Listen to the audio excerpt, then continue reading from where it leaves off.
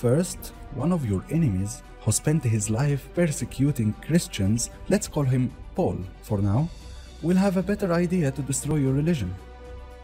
Instead of using force, he can just claim that while walking alone in a desert next to Syria, he got a revelation from God himself, saying that all laws that Jesus taught in his life are just a curse, and we don't have to follow them anymore.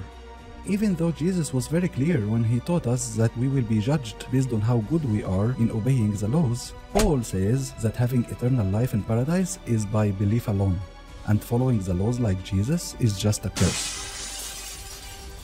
So a rapist or a murderer who has belief will have eternal life in paradise, but a good decent person who does charity and helps humanity but does not believe Paul will be in hell. Totally makes sense.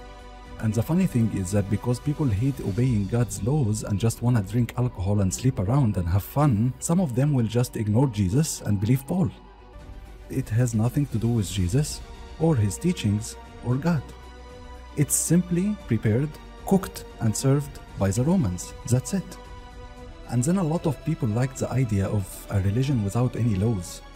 You can do whatever you want in life without any limits, and then for some reason you deserve eternal happiness in heaven. Sounds great. All you have to do is just to believe a story. That's it. That was the reason that this man-made religion spread very quickly. For example, the only reason the Russian leader Vladimir converted his country to Christianity, not Judaism, not Islam, is simply because he liked drinking alcohol. He called a council of his lords and sent them abroad to investigate the merits and demerits of these three religions, Christianity, Islam and Judaism. They came back, they said the Jews show their devotion by circumcising their young and they don't eat pork. Vladimir decided not to convert to Judaism. They said Muslims are powerful but they seem glum.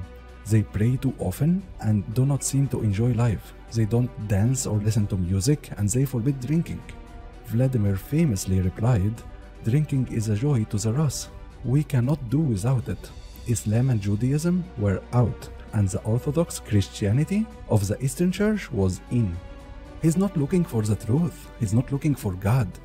He's just looking for a way to sin without feeling guilty about it.